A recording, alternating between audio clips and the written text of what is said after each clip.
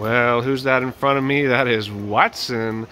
Watson is taking a trip to Lowe's today, just kind of showing off some of his very nice, calm, compliant obedience in a very distracting public environment. So you can see there's a lot of stuff going on here with carts and other people, and you know, of course there's other dogs in Lowe's from time to time, and he's been seeing all that, getting exposed to it, and just figuring out how to work around it.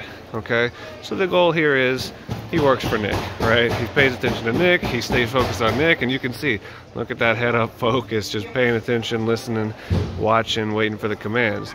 All kinds of other action going on around him, but Watson is locked in and focused on the task at hand. And that's just what we want, okay?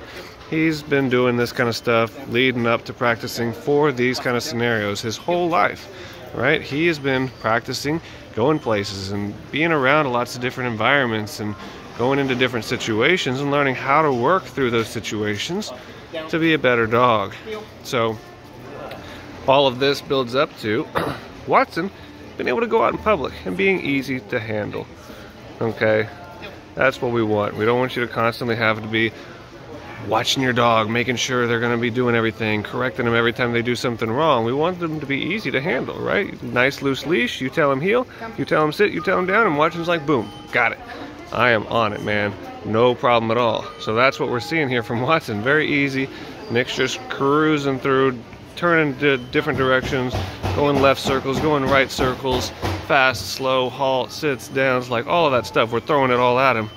And Watson is spot on, nailing it every time.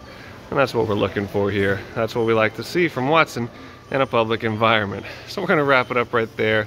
But that's a little look at Watson showing off his skills in Lowe's.